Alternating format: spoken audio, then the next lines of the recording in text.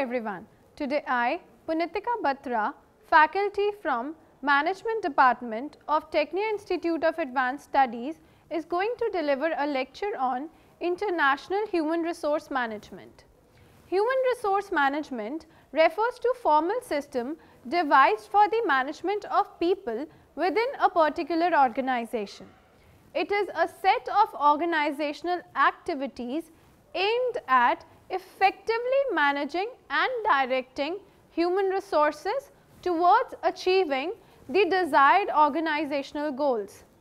In normal course of action, the typical functions performed by human resource management staff are recruitment, selection, training, development programs, activities that relate with performance appraisal, the dismissal, transfers, managing promotions, and so on. Now, let us talk about what is international human resource management.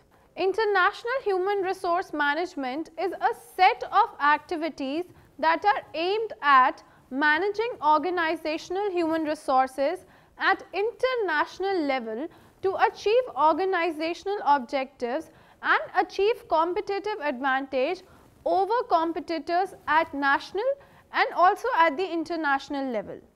IHRM includes typical HRM functions that we just discussed, that were recruitment, selection, training, development, performance appraisal, dismissal, but those activities are done at international level, and additional activities such as global skills management, expatriate management are also the part of international human resource management. Well, let us talk about the simpler terms. In simple terms, IHRM is more concerned about managing human resources at multinational companies, and it majorly involves managing three kinds of employees. The first one being the home country employees. Those are the employees who belong to home country of the firm where the corporate headquarter is situated. For example, a Chinese citizen working for a Chinese company in India. Next, the host country employees. Employees belonging to the nation in which the subsidiary is situated. For example, an Indian citizen working for a Chinese company but in India. The third country employees. These are the employees who are not from either the home country or the host country, but are employed at subsidiary or corporate headquarters. For example, an American MNC which has a subsidiary at India may employ a Dutch person as the CEO to the subsidiary.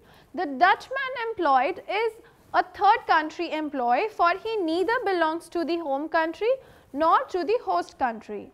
Well, let us discuss what are the differences between domestic HRM and international HRM. The domestic HRM is done at national level, while international human resource management is done at the international level. Domestic human resource management is concerned with managing employees belonging to one particular nation, and international human resource management is concerned with managing employees belonging to many nations, wherein you will be having home country employees, host country employees, and the third country employees.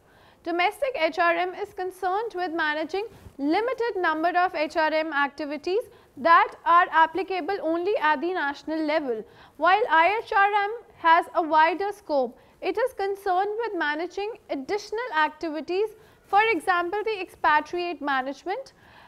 The domestic HRM is less complicated due to less influence from the external environment. It does has an influence of the global environment, but the extent is quite low. While if we talk about the IHRM, it is very complicated and it is affected heavily by external factors such as cultural factors, the political factors, the legal factors, the institutional factors, and all those factors that are part of the external environment of any organization that operates globally. Well, let us discuss what are the various objectives of international human resource management. The objectives of international human resource management are focused at the organizations operating at the international front. The first objective is to create a local appeal without compromising on global identity. The other objective is to generate a harmonious cross-cultural relationship by employing staff globally across the boundaries. IHRM has an important objective of training on culture and sensitivities of the host countries. Another objective is to manage the diversified human resource capital that is available across the globe. And another important objective of IHRM is to avoid regional disparities. Well, I hope all of you are clear with the concept of international human resource management and the objectives that relate with it, and also how international human resource management is different from domestic human resource management. Thank you. Have a nice day.